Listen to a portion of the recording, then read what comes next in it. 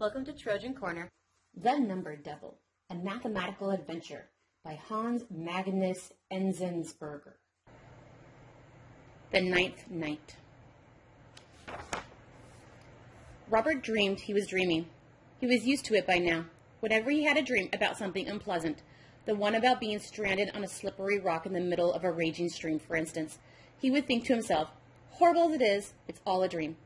But one day he caught the flu, and, lying in bed all day with a temperature, he found the trick didn't work. Besides, fever dreams were the worst. The last time he'd been sick in bed, he'd had a dream about a volcano erupting. Fire-spewing mountains had flung him into the air, and he was about to descend slowly. Slowly, how curious, into the maw of the volcano. It gave him the creeps just thinking of it.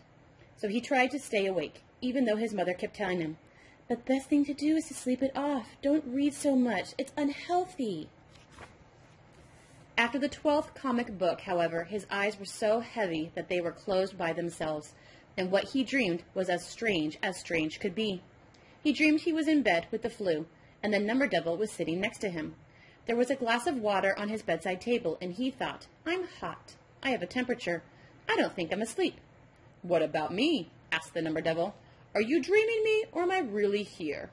"I'm not sure," said Robert. "What difference does it make?" said the Number Devil. "I'm just making a sick call, and since you're ill, and you must stay in bed, and can't climb trees in the desert, or count rabbits in the country, I thought we'd spend a quiet evening at home. I've brought along a few numbers to take your mind off things. They're perfectly harmless, I assure you." "That's what you always say." Just then there was a knock on the door. "Come in," the Number Devil called out, and in they marched. They reminded him of racing cyclists or marathon runners because they sported their numbers on white T-shirts. They came in such quantities that before he knew it, Robert's room was packed. At first he was amazed to see how many squeezed in such a small space. But then he realized that as more and more crowded in, the door moved farther and farther away, until it stood at the end of a long, narrow corridor, and he could hardly make it out. For a while, the numbers just stood there, laughing and chattering away. Then the Number Devil shouted in his best army sergeant voice, "Attention! First row fall in!" And they immediately lined up, backs to the wall, one at the head and the others following in numerical order. "Where's Zero?" Robert asked. "Zero! Front and center!" the Number Devil roared. Zero had hidden under the bed and crawled out, terribly embarrassed. "I thought I'd not be needed. I'm not myself today. I must be coming down with the flu. I'm afraid I'll have to ask for sick leave." "Dismissed!" the Number Devil shouted, and Zero crept back under Robert's bed.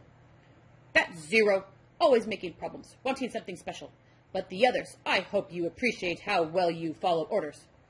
He seemed terribly pleased with the line of perfectly ordinary numbers. "Second row, fall in!" he shouted, and immediately the new contingent of numbers stormed in and found their places with a great clatter and shuffle. They stood directly in front of the other numbers, making the room look even more like an interminable tunnel. They were all decked out in identical red T-shirts. "I see," said Robert, "the odd numbers." "Right. Now I want you to guess how many of them there are, compared to the white-shirted comrades all along the wall." "That's obvious," said Robert. "Every other number is odd, so there are half as many reds as there are whites." "What you're saying is that there are twice as many ordinary as odd?" "Right." The Number Devil laughed, but it wasn't a nice laugh. Robert thought it sounded sarcastic. "Sorry to disappoint you, my boy, but as you see, there are exactly the same number of one as of the other." "Ridiculous!" Robert cried. "All can't be the same as half." "Watch carefully, and I'll show you what I mean." He turned to the numbers and roared, "First and second row, shake hands!" "You don't need to scream at them, do you?" Robert said angrily. "This isn't an army barracks. Try being a little more polite." But his protest went unheeded, because by then they had formed pairs like tin soldiers, and each white was shaking the hands of a red. "See, each ordinary number from 1 on has its own odd number from 1 on. Can you show me a single red without a partner? So there is an infinite quantity of ordinary numbers and an infinite quantity of odd numbers. Infinite, understand?" Robert thought for a while. "So if I divide an infinite quantity in half, I get 2 infinite quantities? But then the whole is the same size as the half." "Correct," said the Number Devil. "And not only that." He pulled a whistle out of his pocket and gave a toot. All at once, a new column of numbers, this one in green t-shirts, appeared out of the depths of the endless room, jiggling and joggling until the number devil commanded, "Third row, fall in!" In a flash, the greens formed a neat line in front of their red and white comrades. "Prima donnas," Robert concluded from the numbers on their t-shirts. The number devil merely nodded. Then he gave another toot on the whistle, and another and another and another. All hell broke loose. A nightmare. Who would have thought that so many numbers could fit into a single room, even if it had by now grown as long as the path of rocket takes to the moon? There is no air left. Robert's head felt like a glaring light bulb. "Stop, stop! I can't take any more of this."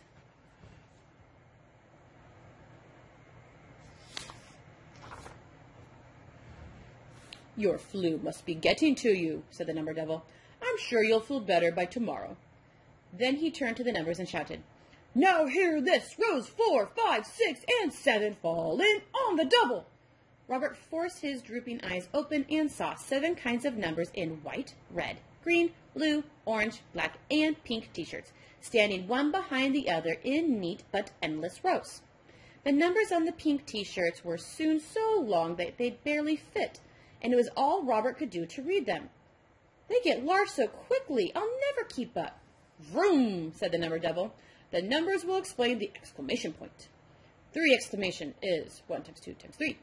4 exclamation is 1 times 2 times 3 times 4. And so on. Hard to keep up with them, isn't it? But what about the others? Do you recognize them?" "Let's see. The reds are aughts. The greens are prima donnas. The blues, I don't know, but they look familiar." "Think rabbits." "Oh, yes, the Fibonacci's, which would make the orange numbers triangle numbers." "Not bad. Flu or no flu, you're making progress." "The blacks are obviously hopping numbers. 2 squared, 2 to the third, 2 to the fourth, and so on." "And there are an equal quantity of each color," said the number devil. "An infinite quantity," said Robert with a sigh. "Awful, isn't it? A real mob scene. Row 1 through 7. Dismissed." The number devil roared. In a flurry of scraping, pushing, puffing, and trampling, the numbers left the room. They were replaced by an exquisite stillness. Robert's room was as small and bare as before. "All I need now is an aspirin and a glass of water." "Plus a good rest, and you'll be back on your feet tomorrow," said the number devil, gently tucking Robert in. "But do you think you can keep your eyes open long enough to take care of what we have left?" "Left of what?" "The thing is," he said, waving his stick again, "we booted the numbers out because they made such a mess of your room, but we still have series to deal with." "Series? What are series?" "Well, you don't think the numbers just stand there like tin soldiers, do you? What happens when they are combined, that is, when they are added together?" "I don't know what you're talking about," Robert moaned. But by then the number devil had drawn the first series on the ceiling with his stick. "I thought you said I needed rest." "This won't take much out of you. All you have to do is read what it says." "Fractions?" Robert moaned again. "Yuck! What do you mean? What could be simpler than fractions? Look at these."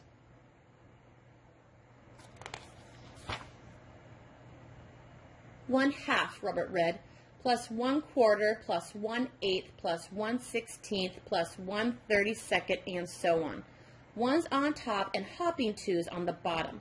The same as the black t-shirts. 2, 4, 8, 16, 32. And I'm sure I know what comes next." "Yes. But what comes from adding them all together?" "I have no idea. Though if the series never ends, what comes of it must be never-ending too. On the other hand, 1/4 is less than 1/2. 1/8 is less than 1/4, and so on. So the numbers I add on will get smaller and smaller." When Robert looked up at the ceiling again, the numbers were gone and had been replaced by a long line. "I think I get it," he said, after staring up at it for a while. "You start with 1/2, then add on half of 1/2. In other words, 1/4. As he spoke, the numbers appeared in black and white on the ceiling. "And you just keep going and adding half of the previous number. Half of 1/4 is 1/8. Half of 1/8 is 1/16, and so on. The pieces will get smaller and smaller, so small that soon they'll be invisible, like the pieces of chewing gum you divided up the first night. You can keep going till you're blue in the face, and you'll never reach the 1. Almost, but never quite." "Well, I want you to keep going." "And I don't want to. I'm in bed with the flu, remember?" That's just the point. You may get tired, but numbers don't, said the number devil. They can go on and on forever. Suddenly, the line on the ceiling was replaced by the following. Well done, cried the number devil. Excellent. Keep going. But I'm tired. I need to sleep. Sleep? Said the number devil. You are sleeping. You're dreaming of me, aren't you? And you can only dream if you're sleeping. There was nothing Robert could say to that, though he felt his brain was turning into jelly. All right, I'll go along with one more of your crazy ideas, but then I've got to rest. The number devil raised his stick, snapped his fingers, and a whole new series appeared on the ceiling. That's just like the last one, Robert said. I can go on adding till the cows come home, but since each number is smaller than the one before it, they'll never add up to 1. Is that what you think? Then let's look a bit closer. Add the first 2 numbers, for instance. Now, only the first 2 numbers of the series were left on the ceiling. 1/2 plus 1/3. What's the answer? I don't know, Robert muttered. Don't act stupid now. Which is more, 1/2 or 1/3? 1/2, of course, Robert said, annoyed. What do you take me for? Now, just tell me this. Which is more, 1/3 or 1/4? 1/3, of course. So we have 2 fractions, both of which are more than 1/4. And what do 2/4 make? What a dumb question. 2/4 make a half. Good. 1/2 plus 1/3 is therefore more than 1/4 plus 1/4. And if we take a look at the next 4 terms of the series and add them together, they come out to be more than 1/2. Look. 1/4 plus 1/5 plus 1/6 plus 1/7. That's too complicated for me, Robert grumbled. Nonsense, cried the number devil. Which is more, 1/4 or 1/8?